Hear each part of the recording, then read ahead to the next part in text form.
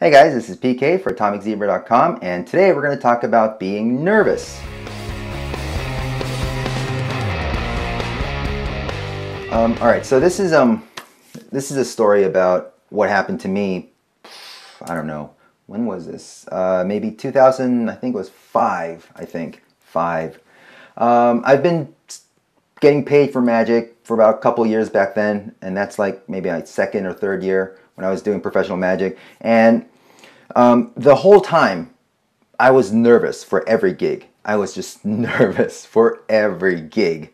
And it got to a point where I needed a beer or two and to take the edge off. And I would just have like a couple of beers and I'd be professional. I wouldn't be drunk. I just have like a beer or two, and it's not professional at all.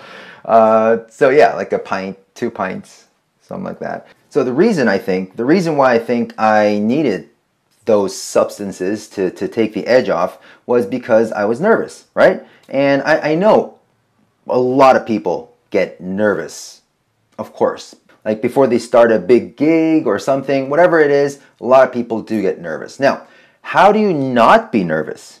So another thing was that I used to be a teacher. I used to lecture, give presentations with a huge screen and stuff like that. Yeah. So I used to teach English test preparation, analyzing and finding shortcuts for the tests, and basically punking the tests. And I used to be really good at my job. Now, one of the reasons why I was good, besides analyzing the test, like I used to teach classes with 150 students, and they would just, it would just be packed. And I would use the screen, and I would be teaching with that screen using Keynote and like all the audio files and everything, and I would teach that. But the thing is, I would never be nervous about teaching those classes. Even with like 150 people, like 300 pairs of eyes, 300 eyes on me, 150 pairs, 300 eyes, yeah, on me, I would not be nervous at all, because I knew what I was going to do, and I knew what I was going to say. I know everything was prepared, and I can, even if I have a student asking me a random question, I can give the answer, or if it's a difficult question, I can talk my way out of it. I was on top of it. Now, if you take those two ideas and put them together, the reason why I later found out, because now I don't get nervous. I don't need to drink before I perform. I don't get nervous at all. Because I found that it's because not just practice. It's not just practice. It's because you're not fully confident of every outcome. Okay?